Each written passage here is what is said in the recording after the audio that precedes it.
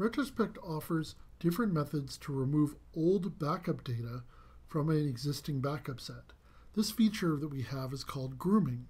If you go to Configure and go to Backup Sets, you can select your backup set and go to Properties, and then go to Options.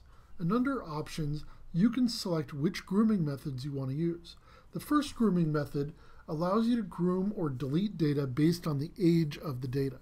So as an example, if I have 10 selected here, then it means that when my disk gets full, Retrospect will automatically delete all data except for the 10 most recent backups of each source included in that particular backup set.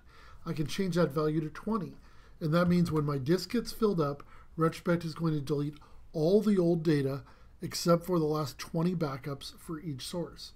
And you can change it to 5 or whatever other value you want to use. The other method you have is a policy-based grooming. The policy-based grooming is more based on a time period or the age of the backup rather than a fixed number of past backups.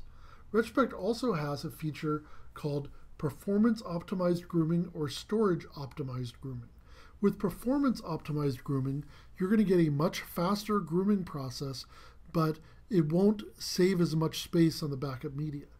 If I choose the storage-based grooming, then the groom process will be a little bit slower, but you're going to groom out more data during the grooming operations.